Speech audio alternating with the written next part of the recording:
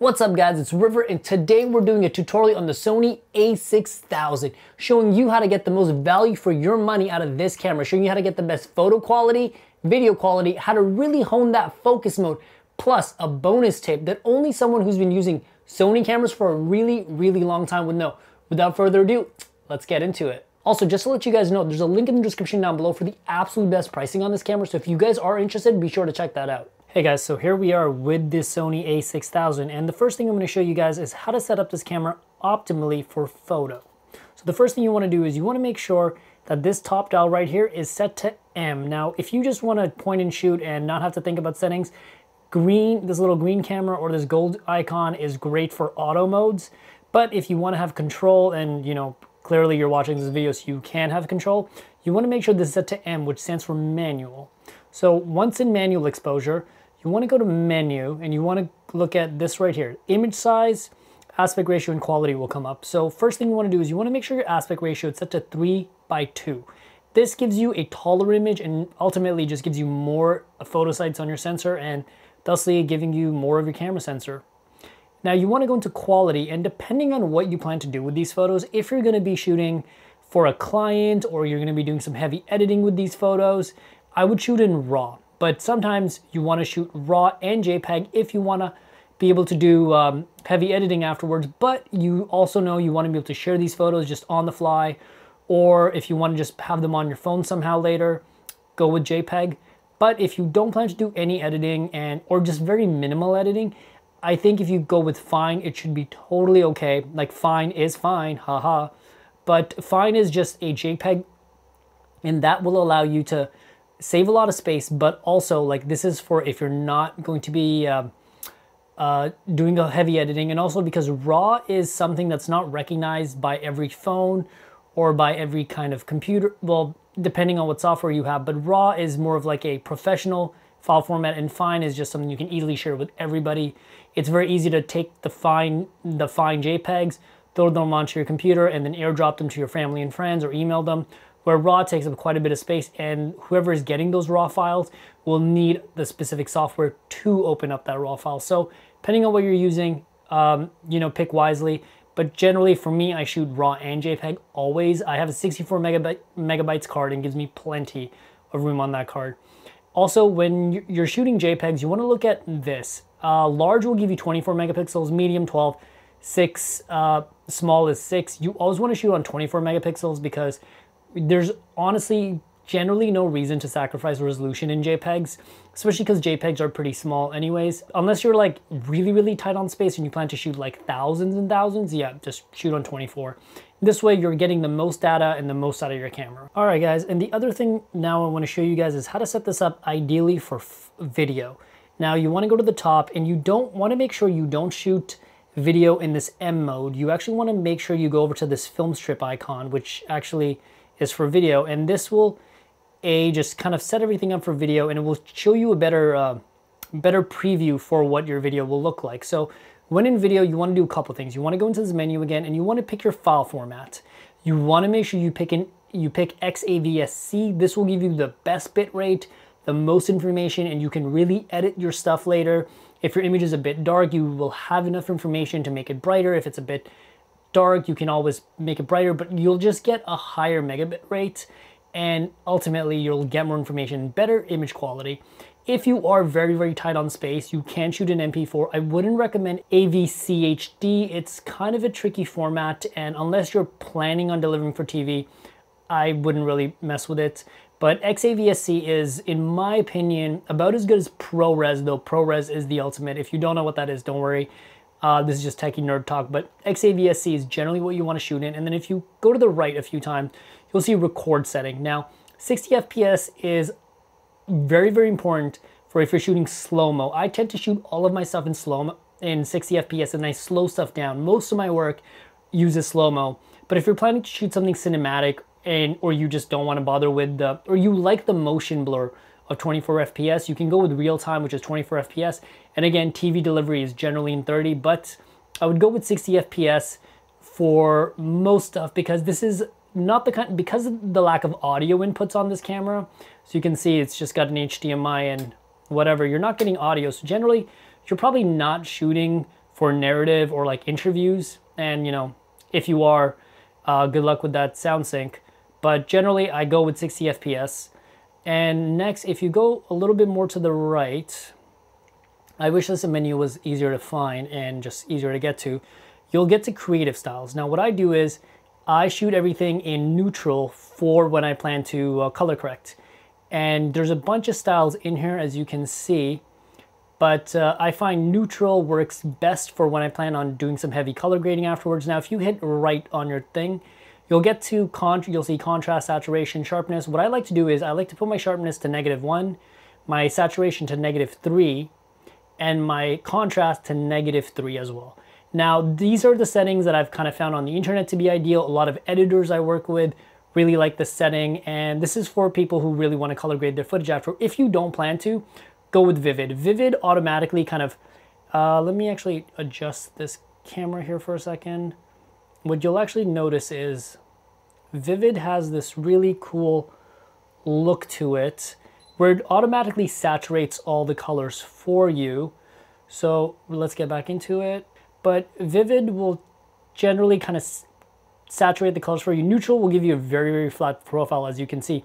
But Vivid will automatically saturate the colors for you and really make them pop. So it'll kind of save you that time in Instagram or post editing if you don't want to be doing that kind of stuff.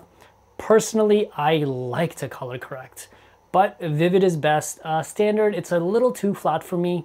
And deep is also kind of nice, but sometimes it can be a bit overwearing. Play around and, you know, use your best judgment based on where you are. But Vivid just really, I love the way the blues pop on Vivid. All right, guys, next I want to talk about focus mode. And focus mode can be a bit of a tricky subject, so I hope I make sense, and I'll try to go slow. So if you hit this FN button right here, it'll take you into the function menu. And now what you want to do is you want to go into focus mode here. And you'll see a bunch of focus modes. Single shot is where, if I pick single shot, it'll kind of just pick a focus and then it'll kind of stick to it. It'll stick with that focus length. Sorry, wherever it's kind of set the focus. Automatic is where it will kind of stick with you. If I pick this right here, if I pick automatic, it will start to kind of just kind of go with whatever you're there, and you can't see it on camera, but as I kind of go in and out with this picture, it'll figure out what it needs to get in focus and it'll kind of track with you. But what I prefer the most over automatic is actually, just because I took photos just now, it's kind of giving me, it's doing stuff.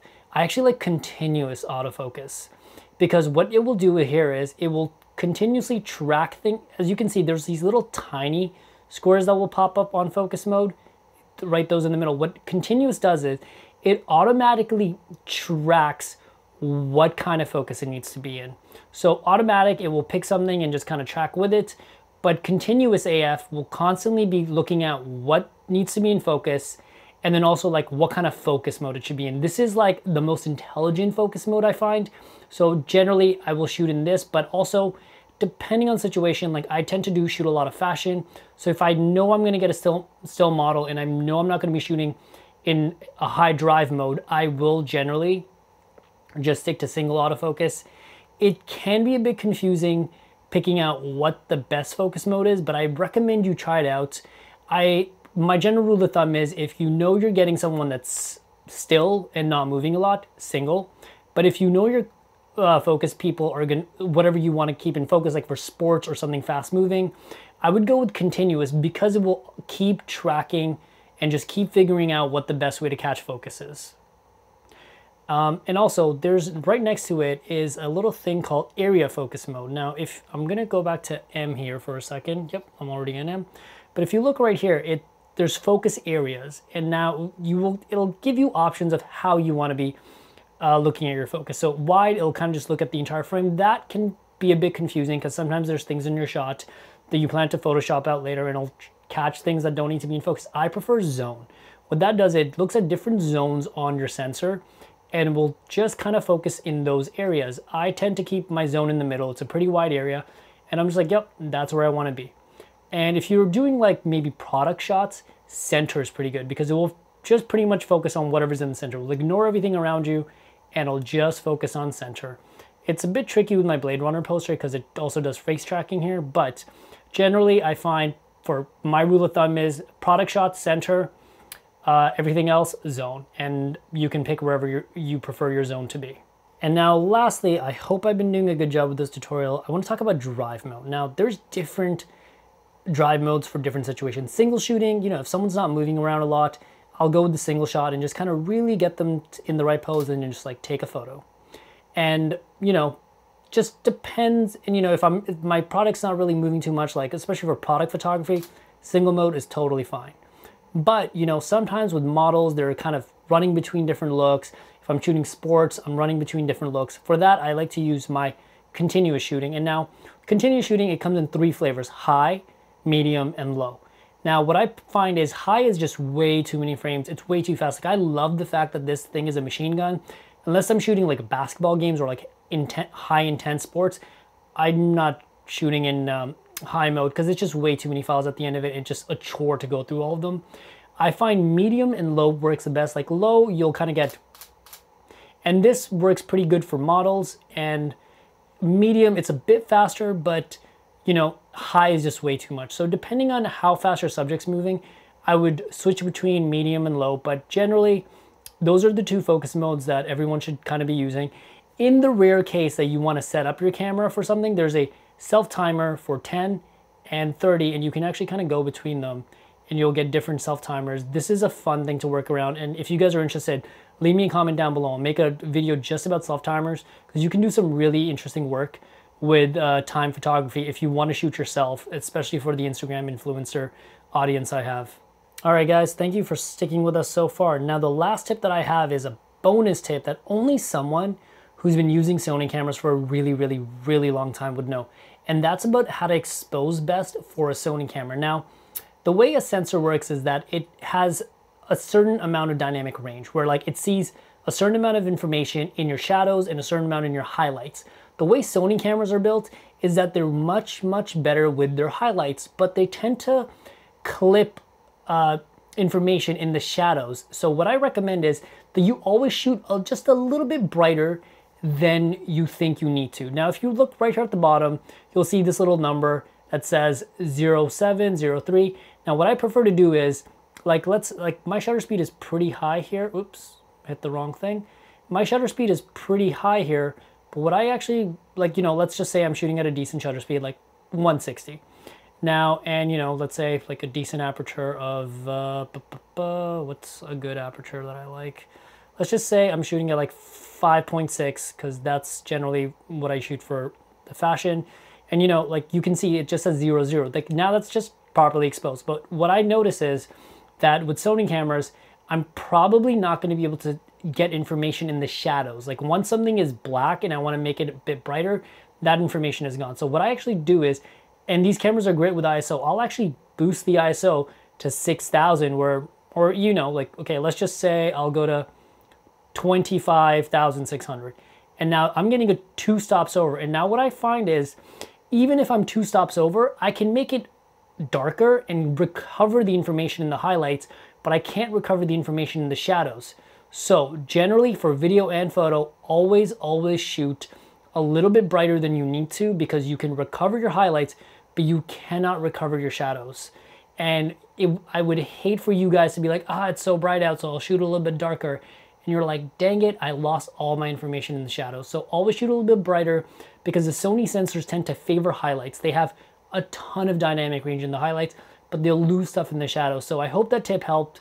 And to be honest, that's a tip that's kind of really helped me make better images. So I hope that helped. And let me know if there's other things you guys are curious about that I can answer for you. Oh, and actually another thing, guys, just quickly want to mention, I wanted to give you guys what the best ISO is. So I find for photos, I can go anywhere up to like 25,000 and I'm totally fine. I will usually not try to shoot photos over 20,000, but with photos, because of like programs like Lightroom and Photoshop, you can really do some magical stuff with it. But for video, what I tend to do is I'll shoot at 12,800 because I know I can recover it. But generally I find what I'll do is 6,400 is like a pretty happy medium. I know that's really, really high compared to most camera brands, but 6,400, you'll get a really decent image, and I'll try not to go over 10,000. And if I have to go to 12,000, sure. But 6,400, 8,000 is a very, very happy place to be when it comes to video. and you get a lot of dynamic range, and you get like a lot of information. I try not to shoot video on a super low ISO like 200, because what I find is I'm generally clipping information, and then when I try to grade the image for video, I find that the skin tones get a little mushy, the highlights aren't where they should be, the colors look weird, and so generally I will never shoot this camera below 12,000, 1600 ISO and 25, 3200 ISO. That's usually like my bread and butter range. And if I have to go higher, like in a nighttime scenario, between 64 and 8000. And if you guys know anything about the newer cameras that Sony release, the base ISO for most of these cameras is somewhere like 1600 ISO. So these cameras are good at 1600 ISO, like completely clean. That's where they are naturally in camera. So do not be afraid to shoot high ISO on these cameras. And that goes for the A6000 line or the A7 line. These cameras are fantastic at high ISOs. Hey guys, thank you so much for joining us on our Sony A6000 tutorial. I hope you guys got a lot of value out of it. If you're interested in this camera whatsoever, be sure to check out the link in the description down below for the absolute best pricing on this camera. And if you have any questions about this camera whatsoever, hit me up in the comments down below and I'll make sure to get back to every single one of you. As always, like and subscribe for future content. Until next time, guys.